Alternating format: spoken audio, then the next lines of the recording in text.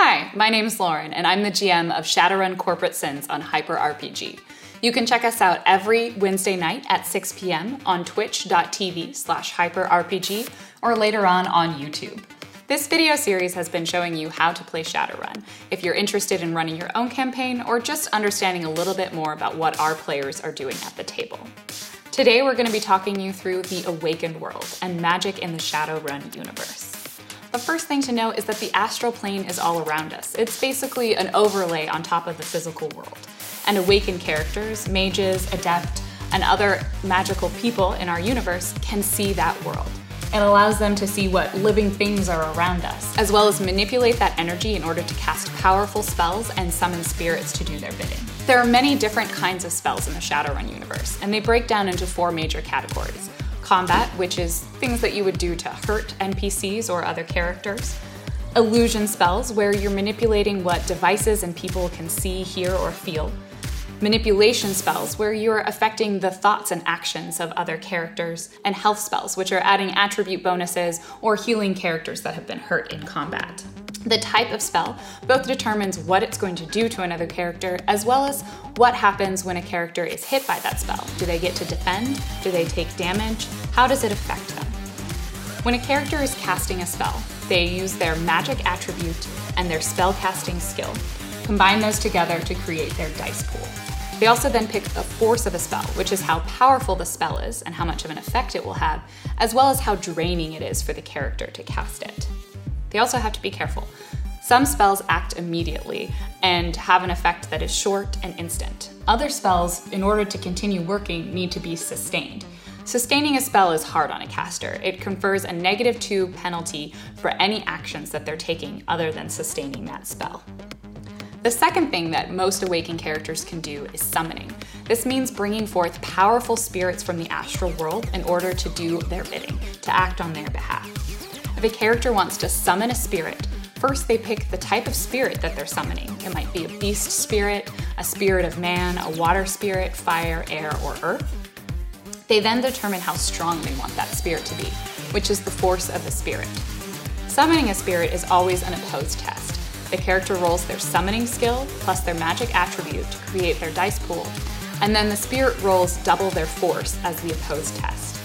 Every net hit that the caster gets above what the spirit rolled becomes the number of services that the spirit has to perform for the caster before they disappear back into the astral world. In either case, casting spells and summoning spirits is hard on our caster. They can't keep doing it indefinitely.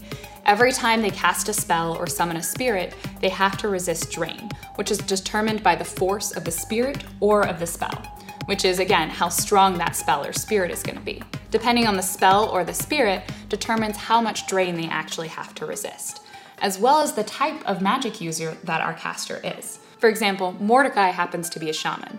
That means when he's resisting drain, he rolls his charisma plus his willpower and takes away all of those net hits from the drain, and that determines how much stun damage he takes as exhaustion from casting his spells. Let's look at a closer example of how this might work in a combat scenario. Mordecai somehow found himself on his own with a couple of grunts. They all rolled their initiative. Mordecai gets to go first with 26. Then the first lieutenant gets to go second with 17. And the grunt, they're stuck last with 13. Mordecai, seeing himself surrounded, is going to cast a Powerbolt spell. The Powerbolt spell is a combat spell that, unfortunately for our lieutenant, he does not get to dodge the attack. It hits him either way. All he gets to do is resist how much damage he takes from the spell. Mordecai is going to roll his 14 dice to determine how effective the spell is, after he's picked it as having a force of 5. He gets 4 net hits, which he adds onto the damage value, which in this case is determined by the force of the spell. So it's a total of 9 physical damage on the lieutenant. Because of the type of spell, the lieutenant only gets to resist with his willpower, and he only rolls 6 dice for that. He gets 3 hits, which he subtracts from the total of 9 damage, meaning that he takes 6 physical damage. He's not quite down for the count, but he's definitely wounded. The last thing Mordecai then has to do is resist his drain. For this, he rolls 16 dice. It's his charisma plus his willpower. He gets 8 net hits, which is enough for him to resist the total drain from his spell that he cast.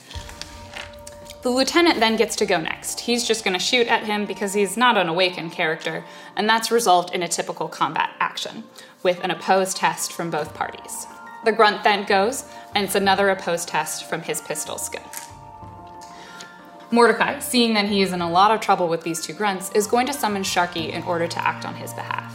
For this, he's summoning Sharky at a 4/6. He rolls his 14 dice, which is his summoning skill and his magic attributes.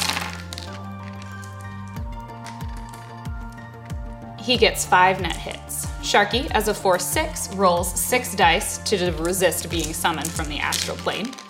With only 1 net hit, Mordecai has 4 services that Sharky has to complete for him.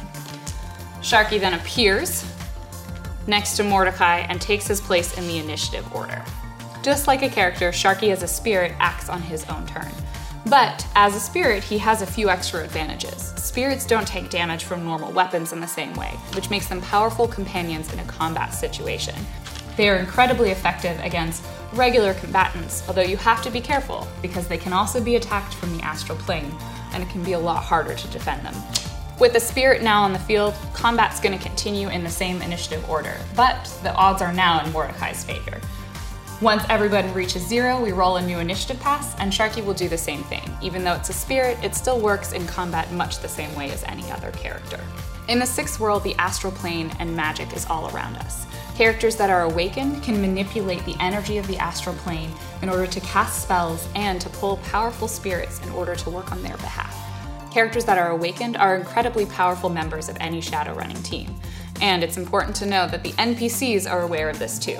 More often than not, they're going to target the mage first, and it's up to the rest of the party to make sure that their mage makes it out alive. Thank you for watching our How to Play Shadowrun video. If you would like to keep watching Shadowrun Corporate Sins, click over here for our playlist, or to subscribe to our HyperRPG channel, click over here. Last, if you would like a chance to win some of this awesome swag on the table, leave a comment or question below and we'll pick a random winner. Thanks for watching.